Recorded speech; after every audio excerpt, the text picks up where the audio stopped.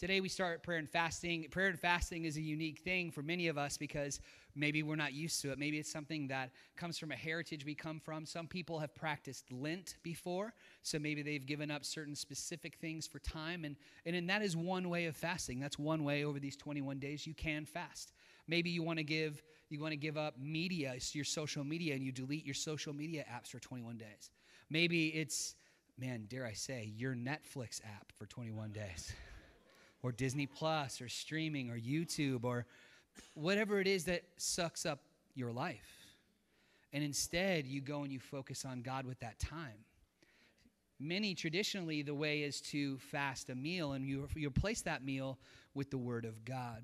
And so that's what many people will be doing, is actually doing blocks of time, or maybe they're doing something like a Daniel fast, where they're doing without something for a little while.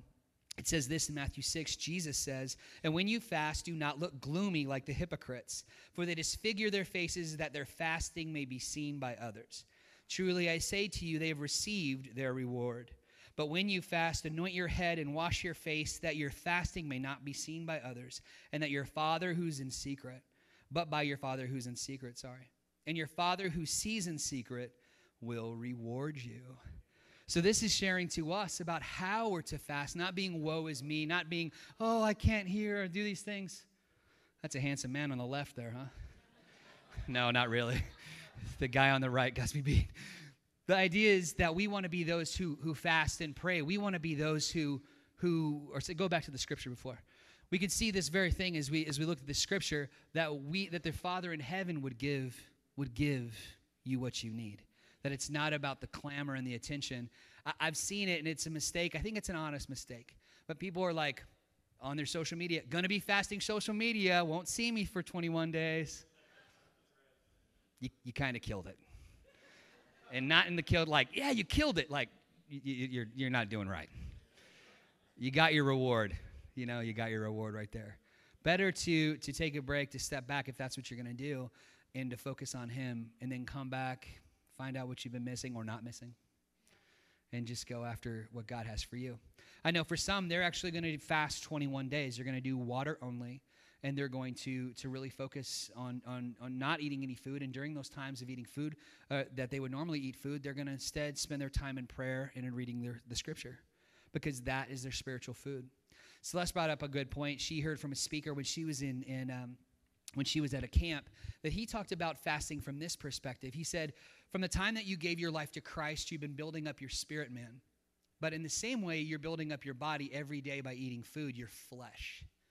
And so whenever you deny your flesh, you're starving your flesh from its food, and your nutrient, your spirit, is catching up.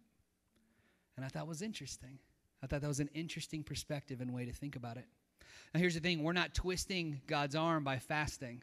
Right? It's our hearing from Him. He's always there speaking. It's us cutting the clutter out so we can hear from God. And so that's what it's about. But here's the thing. Be wary when you fast that you have the right reason for doing it. Now, we'll go to this picture of that dapper man on the right. That's my brother, Jeremy. And if you guys don't know Jeremy, he's a great guy. He lives in Texas with his family. Whenever we were kids, my parents, they were going to be doing a large part of fast. We're doing it corporately as Cornerstone.